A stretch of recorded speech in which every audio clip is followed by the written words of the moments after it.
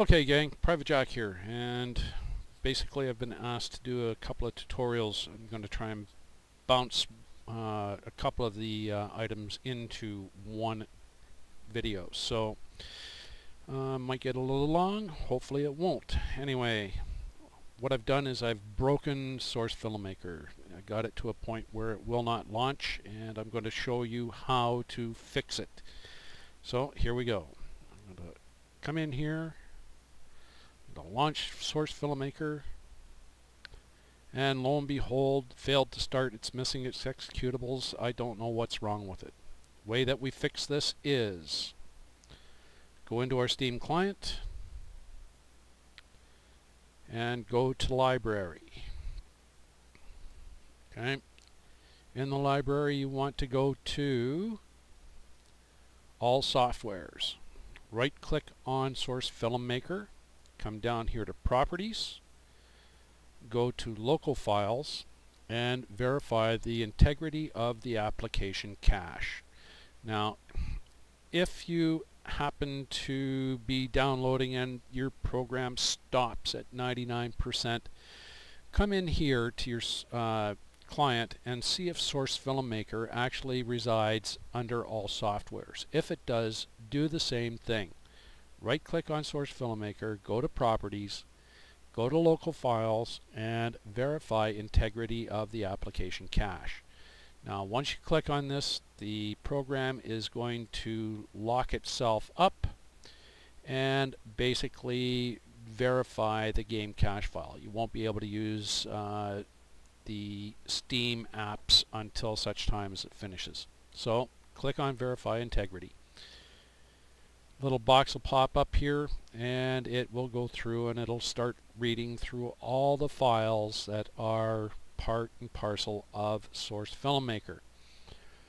So if I try to click on anything here, like go to the store or go to the community, it won't let me do it because it is tied up right here doing its thing, validating Steam files.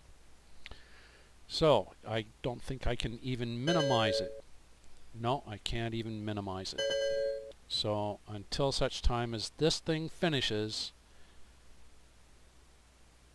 Steam apps are unusable. The other thing is this can take a little bit of time because it's got to go through and it's got to validate every file that's part and parcel of the Steam game that you're actually trying to validate the game cache file for. If you really want to get into the community, what you do is you go down and you launch an Internet Explorer session, go to Steam powered .com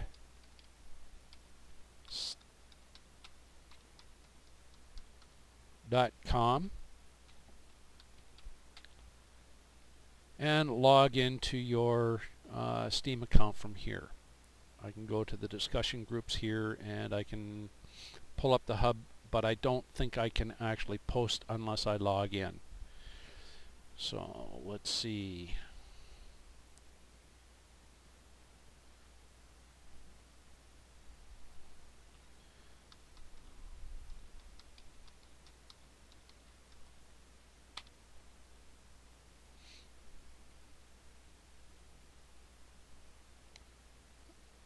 Surely to goodness it'll let me in here. There we go. I can come in here and I can look at the discussions. I can do pretty much anything I want. If I log in, I can actually go to my friends' stuff and do anything I would normally do in the client.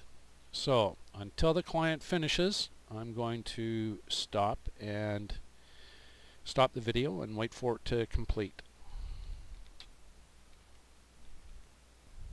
Okay, we're about 5 minutes in to the validation process and basically I'm still only at 20%. So as I say, this thing can take time. I'm going to log off again until such time as I get to about 95% and then I'll be back. Okay, here we are at about 20 minutes in, and I'm still only at 78%. So, like I say, this thing is going to take a lot of time to go through and validate the actual cache files. One of the things is if you have no if you have no files in that directory, it's pretty quick. I tried to do this tutorial once before, and I had completely emptied out the source FilmMaker directory. Within seconds it came back and told me I was missing 90,000 files and started downloading 7.4 gigs of files for source FilmMaker. Unfortunately that video didn't turn out, so here I am trying to do a quick and dirty tutorial instead. Anyway, be back when this thing reaches 100%. Okay, we're back. And the process is finished, 100% completed.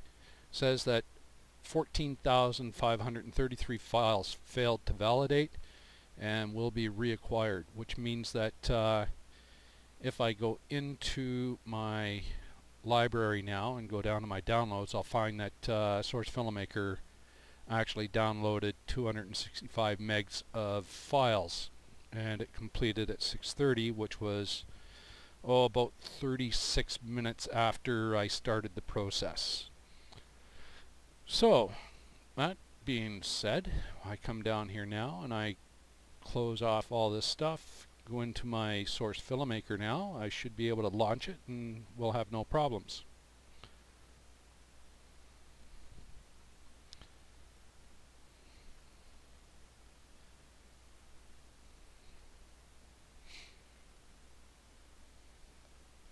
Now it'll take a little while to load up because of the fact that it has acquired all those new files and basically has to reassert itself into the system.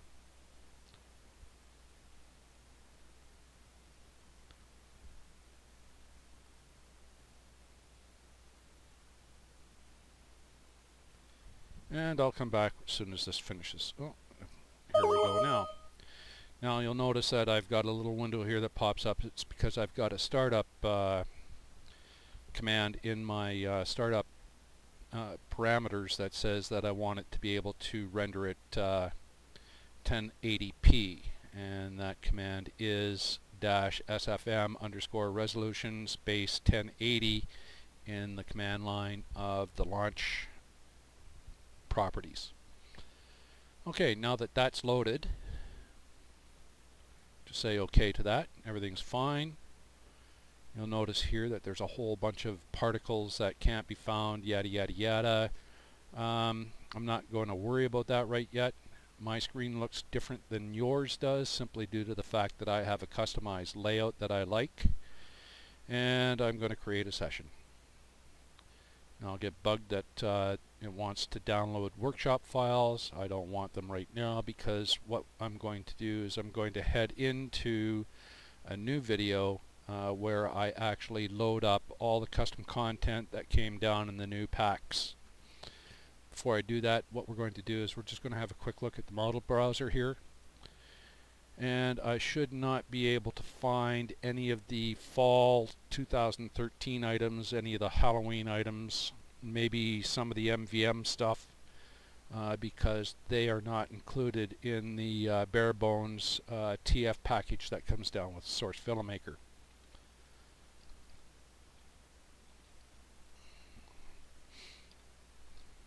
And for example, the carrier is a good example of that.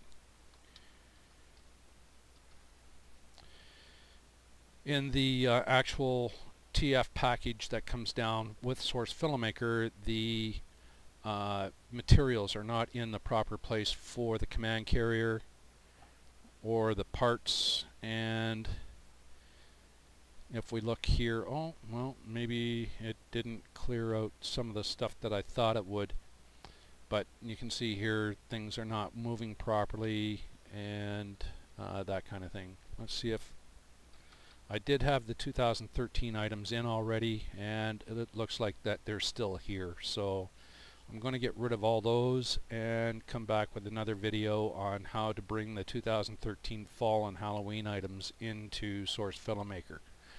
So with that, I'm going to say private jack out for now.